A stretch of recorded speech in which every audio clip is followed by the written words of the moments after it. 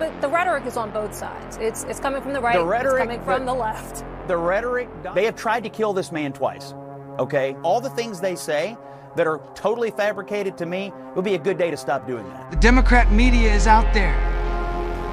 It can't be bargained with. It can't be reasoned with. It doesn't feel pity or remorse or fear, and it absolutely will not stop, ever, until you are dead. It doesn't seem real, but there have now been 2 attempts to take Trump out before this election. And anybody could have predicted, but I've been saying it for years. If you truly believe, like the media and the Democrats and other of our institutions have been saying for years now, that Donald Trump is literally Hitler and an existential threat to the country that's going to end the Constitution if he gets power, if you truly believe that, then it is your patriotic duty to take action. There is nothing like that happening on the Republican side. And so anytime there's political violence against Republicans, the media launches into this narrative that it's happening on both sides. But today, Scott Jennings wasn't having it when the CNN host tried to deflect or diminish what's going on by claiming that the rhetoric is happening on both sides. But the rhetoric is on both sides. It's coming from the right, it's coming from the left. The rhetoric, they have tried to kill this man twice, okay? He got shot in the ear, and this guy was sitting up shop outside of a golf course to try to kill him this weekend.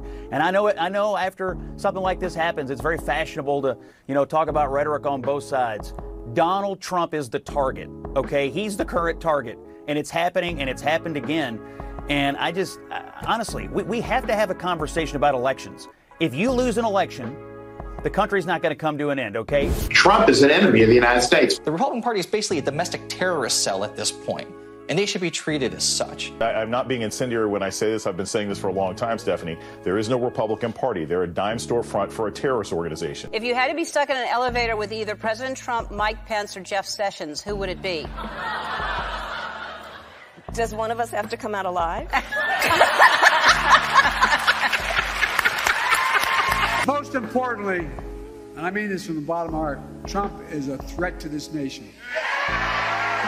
Trump is an existential, urgent threat to our democracy. It is just unquestionable at this point that that man cannot see public office again. He is destructive to our democracy, and he has to be eliminated. What I want Democrats to do, honestly, is to say, it's okay. Like, if Donald Trump wins, democracy will not end, the Constitution will not end, we're not going to live in a dictatorship, there will not be a bloodbath. All the things they say that are totally fabricated, to me, it would be a good day to stop doing that. Yeah, good luck with that. Yes, it is just so maddening that the media is really trying to pass on this narrative that it's really an issue on both sides. And really, the Trump campaign and Republicans are the ones that need to tone down the rhetoric. And you've seen a lot of that. But the fact of the matter is, 2 people now have tried to take out Donald Trump before the election.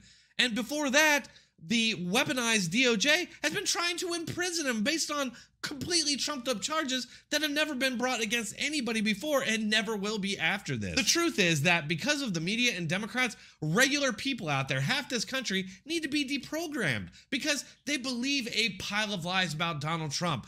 Things based on quotes that the media purposely took out of context, completely made up fake stories, and this insane heated rhetoric about Donald Trump being literally Hitler, Mao Zedong, Putin, Stalin, Lenin, all combined into one. And if he gets power, it's not going to just end the country, but it'll end the earth because he's going to pull out a climate agreement. Jennings is absolutely correct. Something needs to be done about the media, and especially Democrats like Hakeem Jeffries, who get on Twitter every day and propagandize about the extreme MAGA Republicans and how they're essentially terrorists that are terrorizing the country. Another thing I want you to think about before I end this video is that you got guys like Crooks and Roth out there who are willing to go out there and actually try to murder Donald Trump so that they can have the election end in their favor.